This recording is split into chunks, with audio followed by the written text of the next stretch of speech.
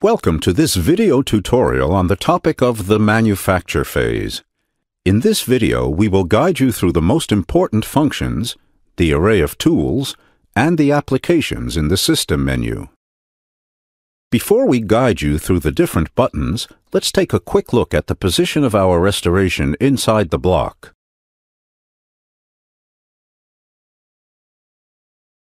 In the manufacture phase, we also have a side panel with different options available, and we have already enabled the most important ones. The position of the windows can be changed via drag and drop at any time. At the top right, the window with the available tools is located. Since we will demonstrate their use a little later, we will move to the window below, Display Objects. The window is already in full view mode. Similar to the design phase, we can display or hide the upper or lower jaw and the minimum thickness, as well as the restoration. For example, you can check the sprue location by displaying the jaw in which the current restoration is located. This way you can avoid a placement directly on the proximal contact.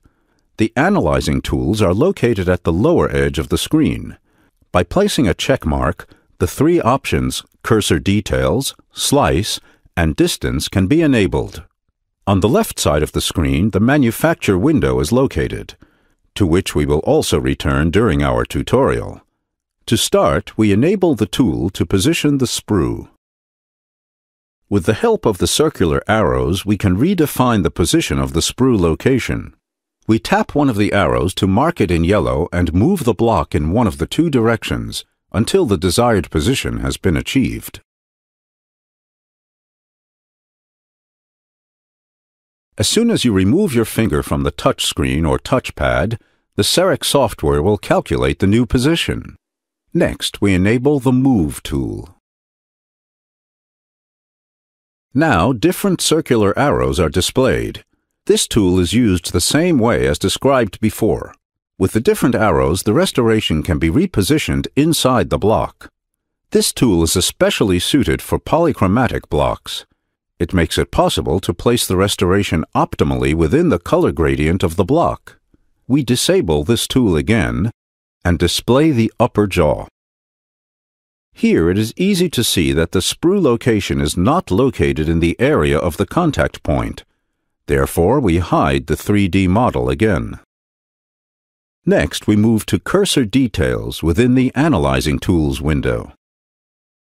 The moment you touch a point on the restoration, different measurements are performed. The measurement results are displayed at the lower left edge of the screen. We disable this function and continue with the manufacture window. By clicking the down arrow, a drop-down menu opens. Here, among other things, all connected devices are displayed. In our case, only the milling unit CEREC MCXLPP is connected with the CEREC PrimeScan AC. Alternatively, you can export the restoration at this point for the import into the in-lab CAM software, or save the data to a folder on your drive. To make it possible to access all the buttons, we switch to the full view. Now we can perform further modifications. For example, with some materials, the grinding process can be accelerated if desired. However, the surface will be a little rougher. For milling zirconium oxide, the option Fast is also available when the parameter Margin Thickness has been set to 100 micrometers or more. The processing mode Fine is selected by default and can be applied for all indications and materials. In conjunction with a 4-motor CEREC MCXL, you also have the option of selecting Extra Fine. For this, the milling unit must be equipped with specific instruments. This will extend the grinding times by approximately 100%. This option can only be enabled if using high final strength ceramics. Starting with CEREC Software 4.6, the occlusal offset parameter is set in the manufacture phase. This setting only applies to the grinding result and is not available when milling. With this setting, material is either applied to or removed from the complete occlusal surface in the occlusal direction. The result is not visible in the software. Immediately below, you can determine the block size. Next, you see a link called Block Handling.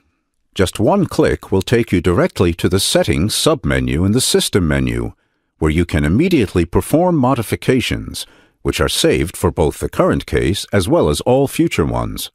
The section Instruments gives you the option to select different grinding and milling sets depending on your material. Here you also find another link that takes you directly to the System menu and the submenu Instruments Configuration. Finally, in the Intaglio section, you can choose between Standard and Veneer mode. The Veneer mode ensures that the requirements for minimum wall strength will not be affected negatively when material is manipulated in narrow spaces that are smaller than the shape of the tool. This should only be used as a fallback solution in difficult situations with very small lumen, since this option may lead to results which initially do not fit optimally. We will go back once again to the bridge restoration and open our System menu. In the System menu, we will only elaborate on the most common functions available to us in the manufacture phase. If you are not going to send your restoration directly to a grinding and milling unit to get manufactured, you can save the case and access and send it at a later time. Just like in the previous phases, the model data can be sent to a partner lab via the Sirona Connect portal. The Connect chat serves for the exchange with your dental technician. You will find detailed information regarding the export option in our video tutorial on the topic of Export Options with CEREC Software 5.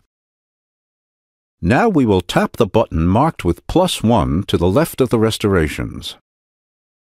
Should your patient case encompass more than 3 restorations, all additional restorations can be selected via this button. Finally, the manufacture process can be initiated by tapping Start. Thank you very much for your attention. We would like to wish you every success when working with CEREC.